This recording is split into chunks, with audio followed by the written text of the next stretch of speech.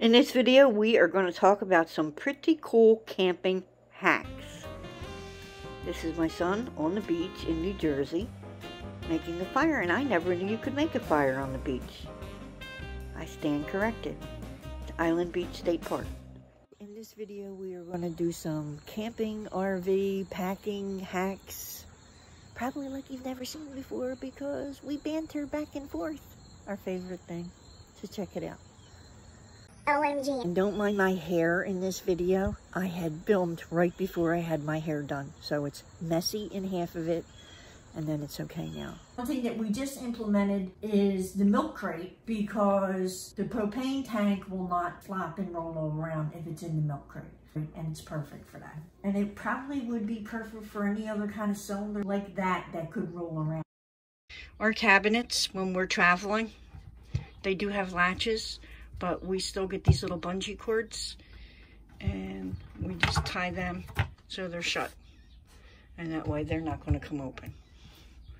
And they're easy enough to take off if we want to get in there. This thing with the two C-clamps is just a piece of plywood with a couple notches for the microwave feet. It keeps the microwave from moving around when it's being transported. This looks a little rustic, but it's merely here to keep the microwave from sliding around when the trailer is being transported. Once we arrive at the site, that comes off and goes away. The microwave, we actually lost a microwave. God rest its soul. We didn't lose it, we just broke it. Yes. So we forgot to put this contraption in when we left, and I thought I heard something. And we pulled over, and then you opened the back door, and there was glass shattered everywhere. All over the floor. So the microwave slid right off. So this contraption is what we use. I put a strip of wood on the floor down in front of the refrigerator, and that holds the feet so that the refrigerator can't slide out. But yet there's enough clearance that if I needed to pull the refrigerator out, I can lift it up, tip it a little bit to get it to go over top of the strip on the floor, and then I can remove the refrigerator if I need to. I already did a video about making your own fire starters out of dryer lint. There's many different ways to make them. I use old candles that are kind of burnt down, and I dig the wax out, melt all that wax together. I dip pine cones in it. That's one of my favorite ones. The pine cone fire starters, and then I've got the get lit fire starters that look like something from the 70s. But I roll them up like they're joints and with dryer lint. I've heard people stuffing them in like toilet paper rolls, and then people use crowns and crush them up all different ways. So making your own fire starters is very inexpensive too. I had been told that if you took eggs and you take like a plastic jar, wash it out, and you take your dozen eggs or however many will fit in it, you break the eggs carefully without breaking the yolks into a jar, and then fill that jar right to the brim with the eggs. Put a lid on it, and you can take that camping or backpacking, and unrefrigerated, those eggs will last you a week that way. Okay, that's what he read. We are not advising that. I've done it. I don't want someone to get in salmonella and then coming back and saying, Rick and Sharon said it was good. I've actually taken eggs backpacking already. Okay, but did they last a week? Well, we weren't out a full week, but they lasted until I got back. So whether they last a week, that's, you guys have to check that on your own. The other thing I want to try this camping trip, because we will be using our outdoor shower, is a soap and a sock. Just put the soap, a bar of soap in a sock. You just use the whole sock. But what if I want to wash up higher than my feet?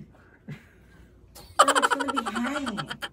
So this way you don't have to worry about dropping the slippery soap somewhere. So why don't we get soap on a rope? Is there really such a thing? Yeah. This is probably cheaper. Well, you can make your own. Stick a nail in it or a screw with. I'm sticking it in a sock. Let's talk about booze. Okay, I think it's easier to take the little liquor bottles. So if we save them, it's even cheaper if we buy the big liquor bottles. And then refill them? Yeah, get a little funnel. I just think it's easier because I don't like driving around with open liquor because you're not really allowed to. Well, We have a camper trailer, so if we keep the booze in the trailer, it's not in the vehicle you're driving in, you're legal. Yeah, but there's a couple problems with that. Number one, the big bottles are usually glass, the little bottles are plastic. So I like the little bottles all around. Yeah. And plus, if they're little bottles, you can't really drink too much. Yeah, that's what you're trying to do. Yeah. Keep me weaned. Yes. All right, another one I've read about is Gorilla Putty, which is this putty that you just can roll up. It's sticky and it'll keep anything like on, see people have like a little vase or something that's on their table because you know everything flies around in the camper when we're moving. But I do like the charcoal bricks in an egg carton. So we're going to crack all the eggs open, put them in a jar so they don't break, and then we've got an empty egg carton, and we're going to put a charcoal briquette in each one and close the lid. Now that is another fire starter, which I think is an excellent idea. Oh, okay, I see. Yeah, so. This is one of our favorite product hacks that we use all the time. In fact, we just did a video on how to save money on propane. I'll put a link to that up here. But this propane distribution post comes in 3 outlet and 5 outlet, and you can hook 3 or 5 things up. And it really saves you money on propane. We love that product, and I'm going to put a link to that in the description below. This is another propane hack that we use. We have an adapter.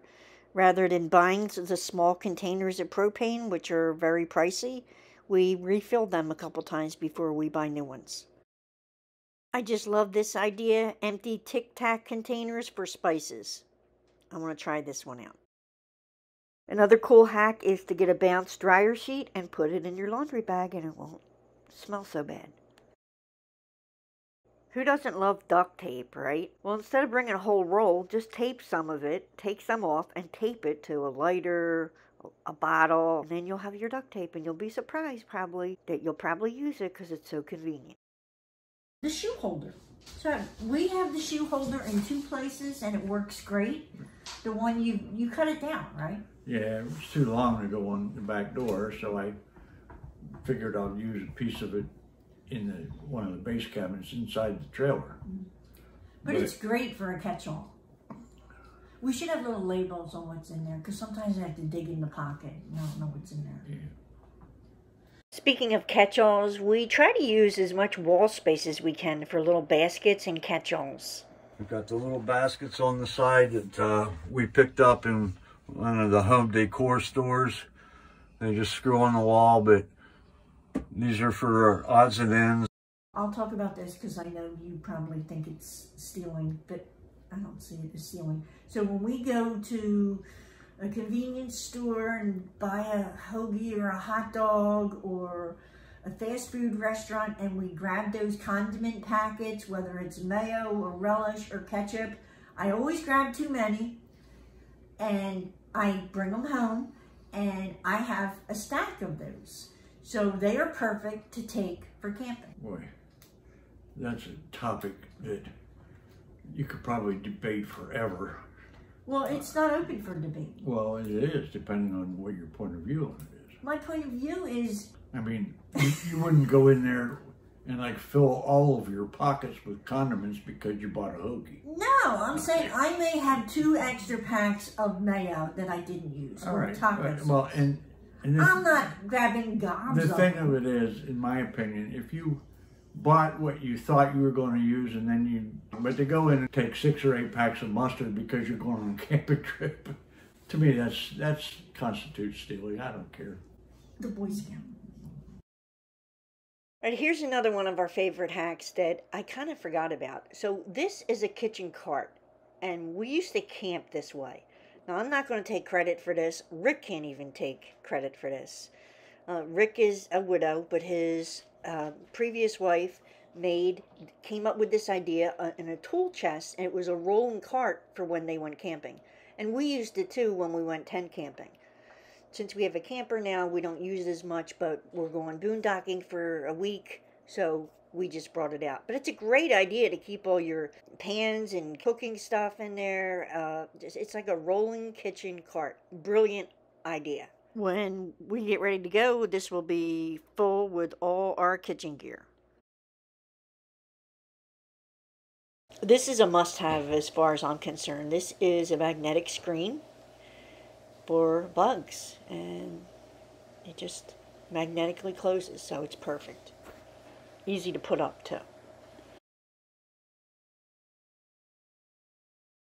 I don't know if you can see this, but Rick put these little hooks up here. And what he did, that is where he hooks a tarp up to use for an awning. Yeah, I think he put them in the back here too. So we have a tarp that we can use with painter's poles as an awning. We can put it off to the side or off to the back, because I guess he used grommets and put grommets in the tarp. Or it came with that, I don't know. And then he put these clamps up here. And then painter's poles, and it goes up.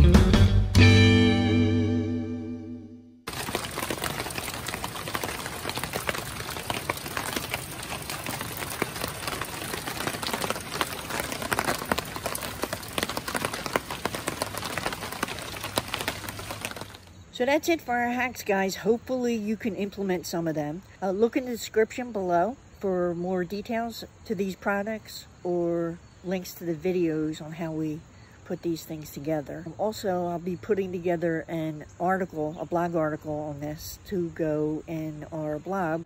So yes, aside from YouTube, we also have a blog. It's called teenagersnow.com. We focus a lot on our travel as well as other issues related to seniors, whether it be health and wellness, outdoor activities, technology, things like that. So if you haven't already, check out our blog.